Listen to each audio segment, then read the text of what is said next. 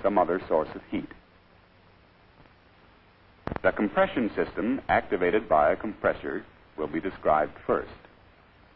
It is divided into the high and low pressure sides. The high pressure side is that portion of the system through which the refrigerant travels under high pressure.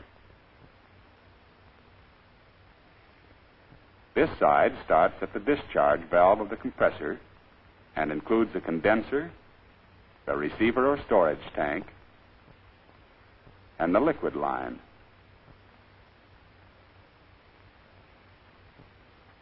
The low pressure side is that part of the system through which the refrigerant moves under low pressure. This side starts at the expansion valve, which divides the high and low pressure sides, and includes the cooling unit or evaporator, the suction line, and the suction valve of the compressor. The compressor is essentially a cylinder in which a piston works. This is the course of a refrigerant through a typical compression cycle.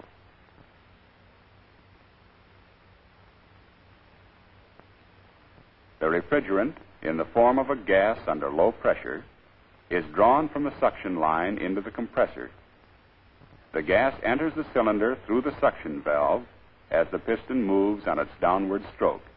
When the piston moves upward, the pressure and temperature of the gas rise. The gas is compressed and is finally pushed through the discharge valve into the condenser. The refrigerant enters the condenser as a high-pressure gas, and its temperature is higher than that of the air or water cooling the condenser. As heat flows from the gas to the cooling agent, the gas condenses, changes to a high-pressure liquid, and passes into the liquid receiver or storage tank.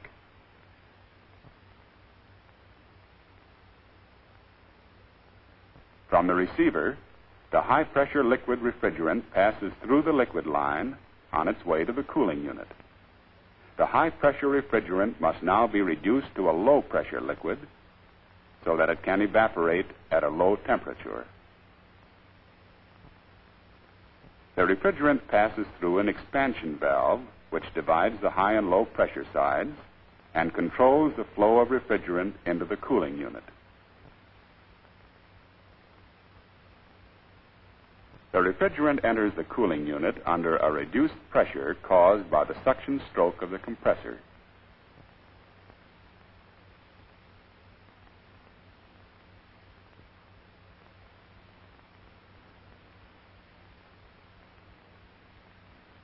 It evaporates, absorbing heat from food in the refrigerator and providing what we know as refrigeration.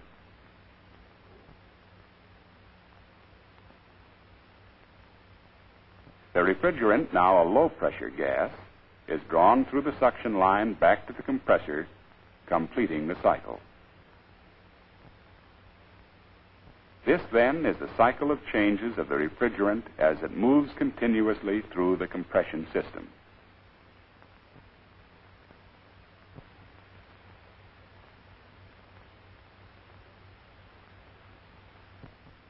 The absorption system is based on principles developed in a famous experiment conducted by Michael Faraday.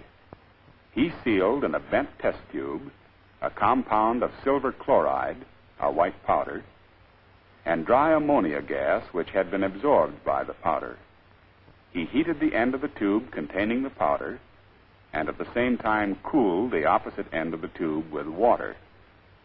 Ammonia vapor was released during application of heat and was condensed in the cool end of the tube. When the flame under the powder was extinguished, vapor that had not been liquefied was reabsorbed by the powder, reducing the pressure on the liquid ammonia. The liquid ammonia began to boil, changed back to a vapor, and was reabsorbed by the powder. The end of the tube containing the boiling liquid was intensely cold, the evaporating ammonia having drawn heat from the nearest substance, the test tube itself. The driving force in the absorption system is heat, and a heater and generator take the place of the compressor. The generator contains an absorbent, a liquid or solid which has absorbed the refrigerant. Water passes through a coil to cool the absorbent and permit it to reabsorb the refrigerant at the proper stage of the cycle. A simplified diagram of the system is filled out by a condenser and a tank which serves as liquid receiver and cooling unit. Check valves guarantee the movement of the refrigerant in only one direction. The cycle begins when heat is applied to the generator, releasing the refrigerant as a gas from the absorbent. The gaseous refrigerant travels upward to the condenser, which is cooled by air or water. Here it is liquefied. Its heat is dispelled, and it flows by gravity to the cooling unit. As the liquid refrigerant accumulates, the float rises until it reaches an electrical contact point, setting off a device which automatically turns off the flame of the burner. The same device also sends a stream of water through the coil in the generator. The absorbent which surrounds the coil is thus cooled. Two processes now cause the refrigerant to evaporate. One is the transfer of heat to the refrigerant from the food near the cooling unit. The other is the power of the absorbent, when cool, to reabsorb the refrigerant. When the liquid level drops sufficiently for the float to reach the lower electrical contact point, the burner is automatically lit, heat is once more applied to the absorbent, and the cycle is renewed. In this way, an intermittent absorption cycle is produced through the alternating application and withdrawal of a flame. The principles of refrigeration are physical principles applied as follows for the purpose of removing heat and reducing temperature.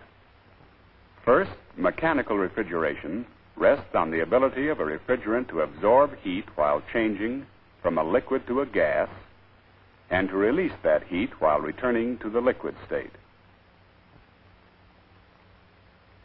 Second, when the pressure on a liquid refrigerant is reduced, the liquid boils at a lower temperature. Third, the transfer of heat from food items or other warm surroundings to a liquid refrigerant involves three processes: radiation, convection, and conduction. With the introduction of a refrigerator box insulated against outside heat, the elements of refrigeration are ready to be brought together in a refrigeration cycle. In the compression cycle, the compressor forces the refrigerant through the system. The liquid refrigerant in the cooling unit absorbs heat, thereby cooling its surroundings, and changes to a gas. The gaseous refrigerant loses this heat in the condenser and changes back to a liquid. In the absorption system, heat energy provides the initial movement when the refrigerant is released as a gas from the absorbent. After losing its heat and liquefying in the condenser, it moves by gravity flow and collects in the cooling unit.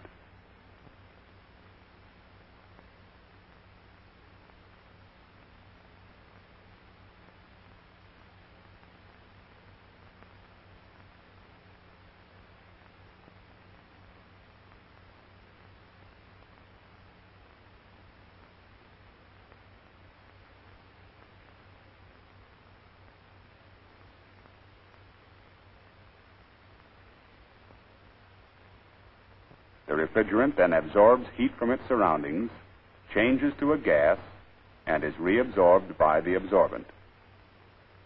These are the principles of refrigeration. Understanding them is basic to good refrigeration practice.